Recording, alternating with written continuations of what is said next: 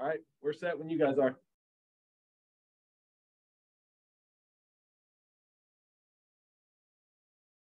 You guys want me to open this up with a quick statement and then you guys can run with it? Obviously, a very exciting trip for the team. This is a challenge. This is a super regional. They're one of the top teams in the country. That everybody in the industry will tell you that. They run. They're talented. They have 2 Team USA relievers. This is a handful. It's a great atmosphere. Kirk does a great job. He's been there for a while, not only as a head coach, but pitching coach previously. It's a good program. Like, this is a super regional atmosphere. The environment, the talent that we're facing, it doesn't get any more challenging than this. And it's a great test for our program. You know, the first true trip, Tuesday is, a midweek trip. This is really a trip, and you get to evaluate and assess what you see out of your opponent 3 games in a row on the road. You have to deal with a crowd that is not for you. They're against you, and it's different in the environment and the wind and the surface and the bullpen and everything that goes into walking into a different venue and trying to figure out a way to win. And you have to try to do that 3 consecutive days. So this will be a true test. They're extremely skilled and talented, clearly one of the best teams in the country. So, a great opportunity and a tremendous challenge. Like, what did you like about Tuesday, the way the guys handled just being away from Tallahassee? I like the machine-oriented approach. I told them, when you're in these worlds and these worlds that you play in on the road, as the stakes get higher, you can look at our road schedule is probably the most difficult I've ever seen when you look at where we're going, starting with where we're going today. So taking the things you do and not changing and not wavering and walking off the airplane, off the bus into foreign territory and functioning like you function at home is something you have to do if you're going to be a nationally prominent organization. And we have to do that. And this is as good a challenge as anybody will face this weekend on the road. Obviously, I love our team. You just are going into a situation where you're playing a top 5 type team on the road in a new environment for us as coaches and players. So I did like the way we handled Tuesday, and we'll have to replicate that and continue to do it for 3 consecutive games. Were you, as last weekend went on, monitoring the weekend TCU had, especially at the plate, how many runs they produced against some pretty good teams out there in Arlington? Or is that something you kind of didn't see, I guess, until maybe Sunday when you get a chance to stand? And just what stands out about, the start they're off to offensively, especially? Well, just the athleticism. And no, I did not spend any time on this until we got through Tuesday. Like, Tuesday for me was a very critical game. And then I turned my attention to TCU yesterday, and clearly, obviously, at this point now our assistant coaches and staff that's preparing the scouting reports, they were tinkering with it, but I didn't even want to talk about this at all until we got through our first weekend and our Tuesday. That's the most important part. And then trying to make modifications in what your game planning is versus who you play next. I just don't ever want us as coaches or the players to look past the importance of going over to JU and beating a team that was a regional team. They were, and you have to go over there and perform. And I don't ever want the guys distracted, nor myself, with what's coming next. So honestly, I didn't pay attention to what TCU had done until we get to this point now where you're trying to game plan and strategize a little bit, getting ready for tomorrow night. Coach, I think it was your second year, maybe at Notre Dame, where you went on the road pretty early, played a pretty good Wake Forest team. Do you recall? I know it's a really super long season, but do you recall any lessons sort of learned in late February in a tough road not environment, but at least a tough road opponent that paid dividends later on in the season?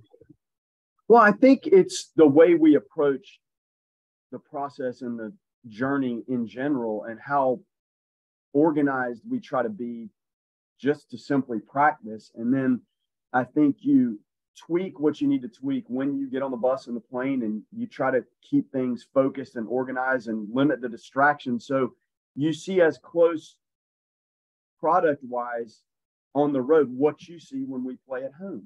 And that that team you speak of, I think honestly didn't lose a road series the entire year until we went to Mississippi State for the Super Regional, and to be honest, probably should have won that. But it's toughness, and you have to have talented players at this level. Make no mistake, like if you're not talented enough to compete at this level, you won't.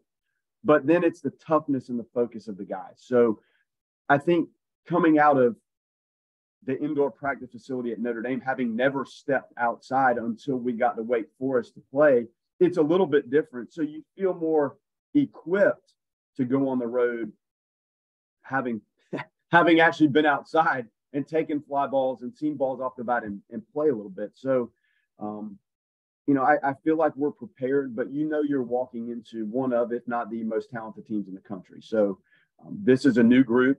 I hope that some of the things you referred to in that initial run at Notre Dame, I hope that some of that carries over to how we've prepared this group. Hey, Coach, this is maybe more of a philosophical question for down the road, but TCU just playing a neutral tournament, Arkansas, Missouri, Vandy. Could you see Florida State and some group of schools doing a neutral in the Sunshine State next year down the road, something like that? Yeah, I could, and I think I actually have one on the books way down the road. I think it's in Arlington now. It's like 2026. So you're doing the scheduling so far out, but yes, I could. I think the maturity of the program can facilitate that maybe easier in future years than right now. And I will say I've played in a lot of those, and early in the season, it does help the group to have a consistent pregame timeline. And when you start to early in the year throw 3 other teams or more into the equation, you most certainly tweak the timeline of the events, and you don't get to go on the field and take batting practice, at least where the games are being played, and you don't get to take a full pregame infield, outfield, and sometimes the early preparation, especially when we're new as coaches to what we're doing with the players. I think that can be tricky, like out of the gate. So I'll look at doing that down the road. And yeah, like there are creative ways we can do things in this geographic region to combine, like you say, in-state schools or conference versus conference schools. I think all of that is great. I didn't build the schedule this year, and I really probably had my hand in the finishing touches of next year, just because you have to stay so far out. So yeah, I would look at that. It's just not something I could pull off like immediately for those reasons I spoke of. It's obviously going to be a bit bigger of a stage this weekend, probably a tougher pitching staff you're going against. But I guess how encouraging was, seeing the offense travel like it did on Tuesday, and what did that teach you anything about this group of guys? Well, I saw some base hit bunting and some bunt attempts that I really liked. It is nice to see the variety and the power and the extra base hitting. And we didn't run the bases. JU didn't give you a tremendous opportunity. I think we stole 1 base. They did a nice job of making it challenging to run the bases. But I did like overall the approach. I thought up and down the lineup, other than our poor DH spot, that was a tough one for our DH spot Tuesday night. But I did like it, and it's going to have to continue to grow, and it's not going to be that easy. So what we're going to see in this type of series is some of the nuances, and more of the strategic offense is probably going to factor in as much as just the raw extra base hitting. I hope the extra base hitting is in play, but they're going to be so equipped in their bullpen, so dynamic, that you're going to have to scratch and claw and maybe do more situational stuff to try to scratch runs. Where, Tuesday it was beautiful to see the guys stand in there and deliver some big blows, and the wind was blowing out. I know it's going to be breezy. I haven't looked at the direction of the wind and how that's going to impact it, because that changes things based on where it's blowing and how. But you look at this, and roadmap would tell you we're probably going to have to be creative to try to find ways to manufacture. But I loved what I saw Tuesday and Sunday, and quite frankly, the whole first weekend. Like some of the young guys you have gotten off to really good starts, and we all know baseball is such a game of failure.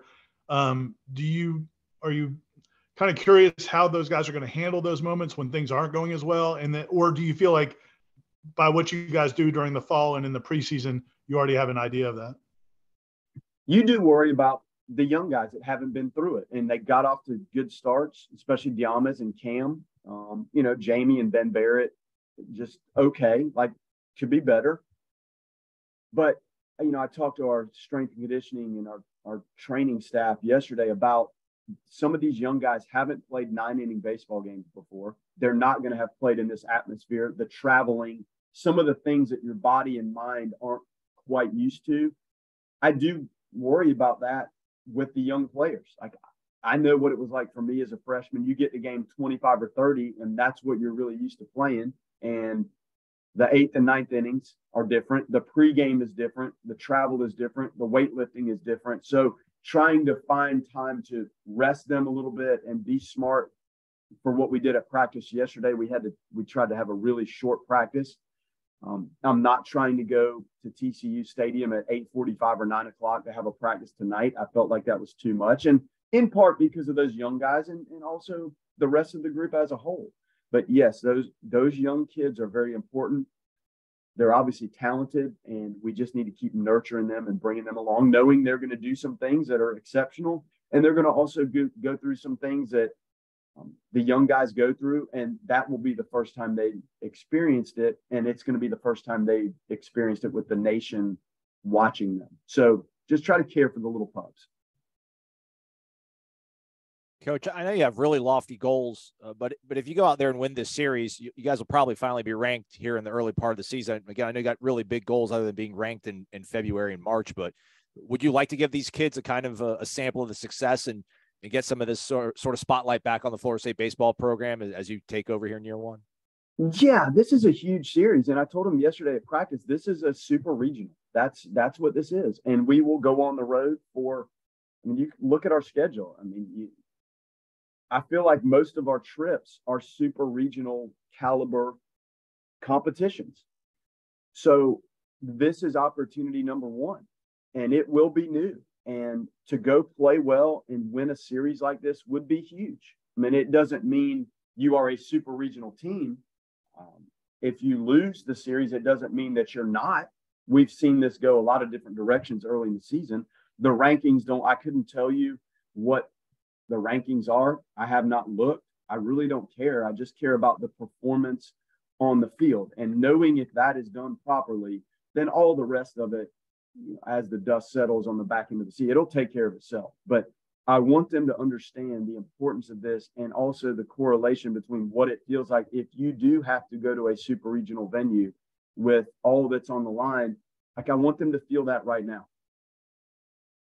You mentioned on Tuesday the Carson and the shuffling of the order of the weekend rotation. Has that been settled? Is it moving them back to Saturday or maybe all the way to Sunday? Just a Sunday. We thought if we have a chance to do it right now, like he tweaked his leg stretching before he ever got onto the mound Friday. And it's a minor thing, but geez, this time of year when the pitch counts are kind of over the top, you're not into the 90s and 100s. We didn't get close to that with anybody. So it made more sense. Why not just give him 2 days? And all these guys are going to have to throw. And Wyatt's going to have to get out there and do his thing. And Whitaker's going to have to do his thing.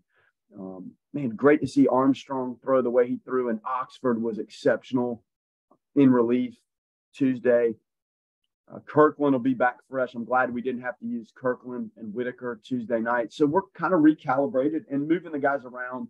It wasn't a huge deal either way. It didn't change their timing. And if anything, it really just protected Carson and moving Baumeister up. He didn't throw that much at all. I think he went 58 pitches, somewhere in there, I think. And Arnold didn't get to that. So no problem whatsoever. And that was the smart, logical thing from just a timing and health standpoint.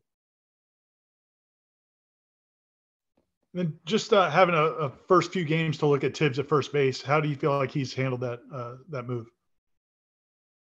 Well, the athleticism is what I lean on. I think every time something comes up, he's learning from it. It was okay. It wasn't great, and he'll be the first to tell you that. Like, he stretched a little bit too soon, and we work on it. And, those guys take throws at first base every day, and we use the machine to kind of give them some tricky little throws across the diamond where they have bag work and making some picks. And he made a really nice pick on one of them. The timing of letting that ball travel a little bit so that your foot lands more as you're catching the ball. If you stretch at first base and that front foot's down, your ability to maneuver and change direction a little bit as that ball runs on you is negated. So having to feel it in the game with the base runners bearing down, whether it's a bang play or not, is the concept is that needs to be secondary, but let's position ourselves and see the ball and work to the ball in the proper timing manner to allow the throws to be, number one, caught properly. And then number two, if there is a stretch, that's almost a byproduct of the timing and catching the ball properly. The stretch, there are plays that a stretch helps, but I think the vast majority of the plays, the stretch itself isn't the end all be all. It's containing the ball, catching the ball, whether it's a lower throw, a ball that's up, or a ball that takes him, into the running lane a little bit, which those are clearly the most difficult. And those were the ones, I think that was the one that got away from him a little bit to his left. So he's trying, he's athletic, and it just helps us become a little bit more balanced and athletic in the rest of the field if he can continue to grow at first. I have one last thing. One last thing. When you talk about the kind of the approach on the road and things you've done over the years, are there certain things that you kind of require of the players in terms of how much they're on their phones or how much they're on, how much freedom do they have, or do you try to keep it not as much freedom to keep them focused? Do you have methods you've developed over time? Well, I mean, we have basic guidelines for what we're doing in the hotels. Number one, we always meet and do our scouting report stuff, and that's probably a 20-minute session. Then we get on that bus and we go to the field, and it's game on, and we do that every single time we play, home or road. So they're getting the same style of information at about the same time every time we play a game. And sometimes, like, we did it here Tuesday before we got on the bus, and then we got on the bus and off we go. And when you get off the bus, it is game on. And I asked them, people come from all over to watch the team, and I get it. I've seen it everywhere. And like in Notre Dame, the players it was more of a national team because of the recruiting foundation that we had to do. So when people show up to see their grandkids, kids on our team play and friends, I just ask them before the game, please limit the distractions as much as you can to get into your pregame routine and focus on what's going on that field with the conditions that you're going to play in, the lighting, the surface. Like it takes everything you have to play well. When things are perfect, it's hard. So trying to keep it compartmentalized as much as we can helps. We try to be logical about what we eat and when. So they're eating a pregame meal at about the same time, whether it's home or road.